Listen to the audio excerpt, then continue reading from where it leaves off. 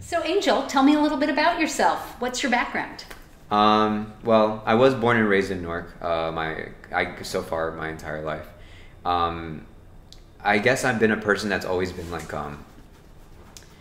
into the arts, but I didn't really know it until I guess after high school when like I started viewing more artistic kind of, work. I was working more with artists, musicians, sculptors and stuff like that out of high school. And something kind of in me was just like, it all makes sense. Like trying so many things before, college. I was in a vocational school where I tried many different trades, culinary, cosmetology, web design and web development, even a little bit of like basic law enforcement. And the problem with all that is like, it kind of just gave me a general rundown of things I just wasn't interested in until I found out that, art is kind of something that I live and breathe and I never stop thinking about.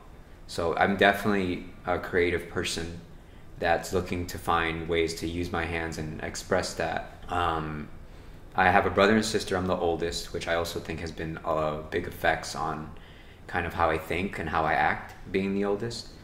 I definitely feel like a leadership role is thrown at me from like a young age, and it's given me, I guess, like a need in order to like communicate like with others and really lead a little bit. So that's why I found that's what happened. That's why I am the way I am now.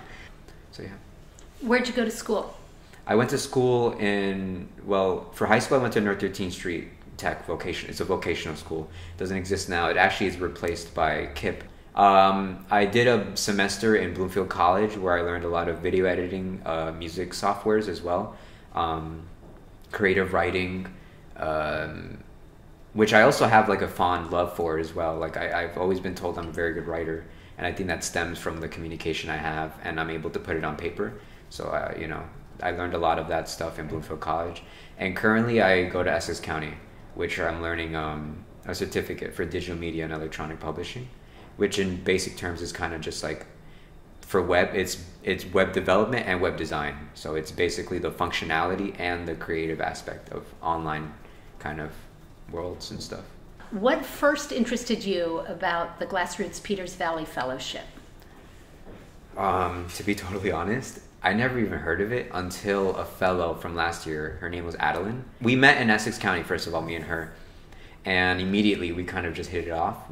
There was something about her and there was something about me that we really just connected to one another. I think both of us have the same like bond for like and love for art. And she one day hit me up and was like, hey, listen, there's a fellowship, and the requirements are really kind of, just, you didn't need any artistic background, you didn't need any kind of like credits even.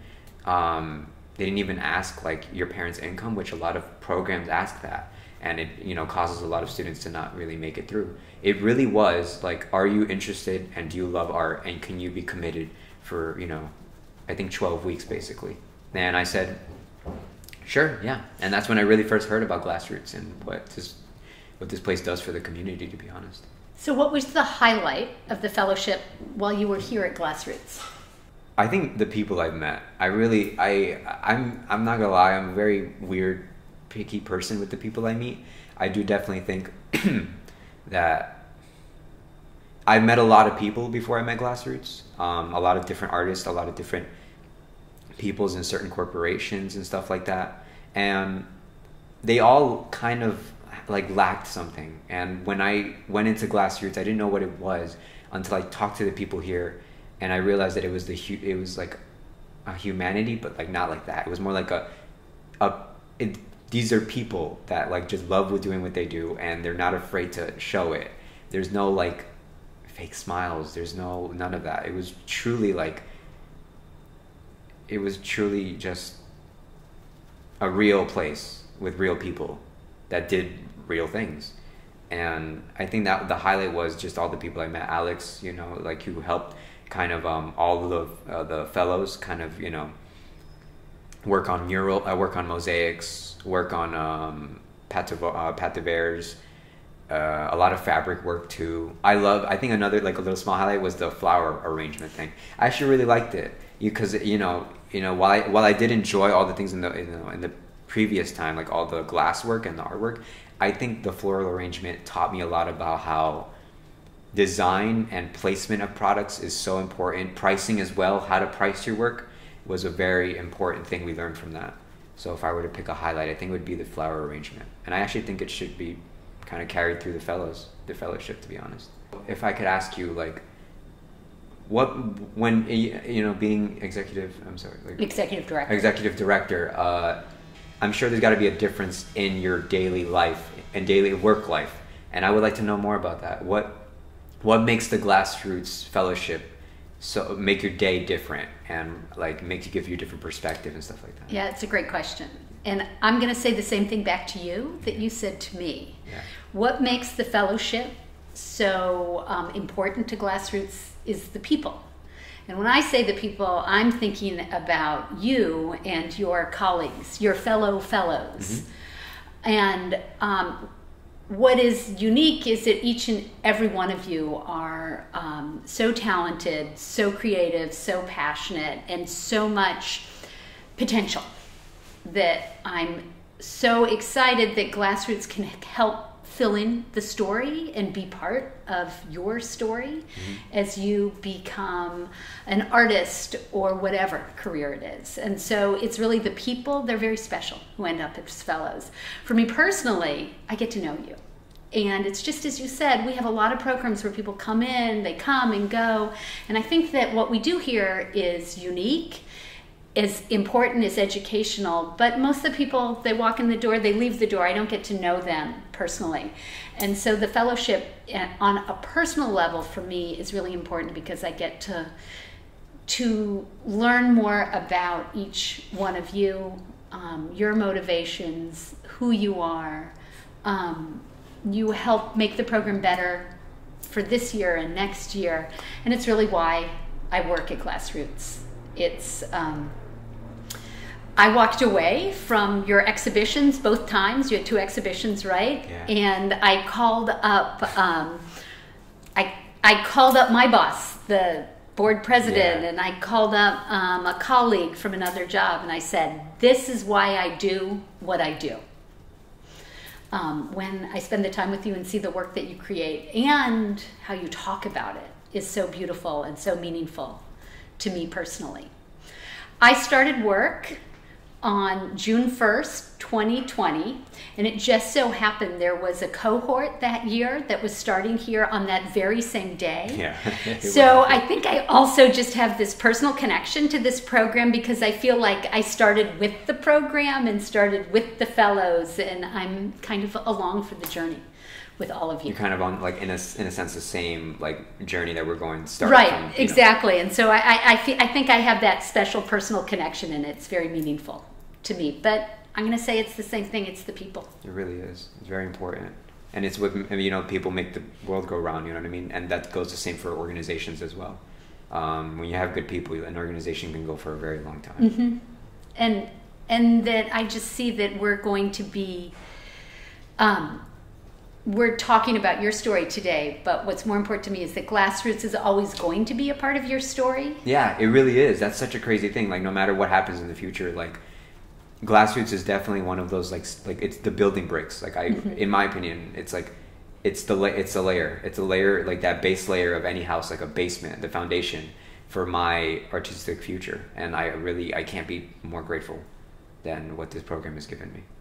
The good thing about the fellowship is what you got out of it after, because a lot of programs, I was worried. I really was worried after those 12 weeks. When I got back home, I was like, what now? And GlassRoots gave me the what now. And that's very important for programs to do. Not to just give you this amazing experience, which is great, but like, what happens after? There's got to be something, Even if it's not so much, maybe even a few words of advice, people to speak to, connections and stuff like that. But you guys went above and beyond with that by, employing me as a teacher assistant and teaching me how to, work with children, work with teenagers, work with high schoolers. The same place I was in, and I'm thinking of myself in their shoes, and I'm like, if someone were to come to me the way I'm coming to them, I think I would have been able to find my artistic passion way earlier. And that's exactly what I like about this fellowship and what it's done for me. Angel, what advice would you give to future fellows? While I think it's very broad what I'm about to say and kind of like very general, I think have fun in a sense where it's like, as an artist myself, just getting into stuff like this, I tend to stress out a little bit. When you make a piece and you're really just working on it, you don't like it, you repeat it, and then you work on it, and sometimes there's a time crunch, which is gonna happen because, you know, we forget that like art is also a place of work. And those things, those kind of rulers and guides do not limit us, but help us work faster, better, and more efficient. And it's important we forget to have fun. We really do. And I feel like if I really have to, when I'm speaking to the future fellows, because I know like if the fellowship happens next year, I'm gonna be there and I'm gonna talk to them and be like, it's important to have fun. Get up every day, make something that like really like speaks to you, gets to you on a personal level, and kind of will make you take your mind off of like, oh, this is a program. Because that's what happened to me a lot, where I was like, oh, this is a program, and I feel like that word gets a bad rap.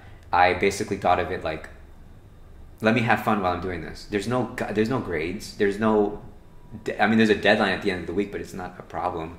But a lot of the difference between this and a college class is there's a grade, and you have to meet certain requirements. But with this, it's like, go in there, make the art you want to make, speak to the people you need to speak to, and just have fun in the end, you know?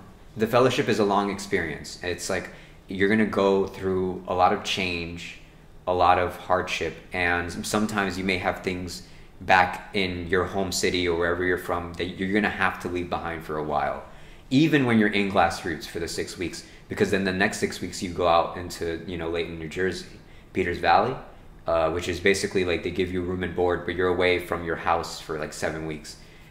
Understand that you have to be ready for the commitment. It's not like, I want to make it sound scary, you know, it's not a bad time. It's an incredible time. It is so incredible to the point where it's like, it's sacrifice. It really is. It's one of those first things where I had to sacrifice a lot of time with my friends during the summer. Even though I got a stipend every week, I had to sacrifice working for more money, but I would give it up more and more for another. If I had to if they asked me, like, do you want to do the fellowship again right now, as you speak, without a doubt, yeah, I would do it again.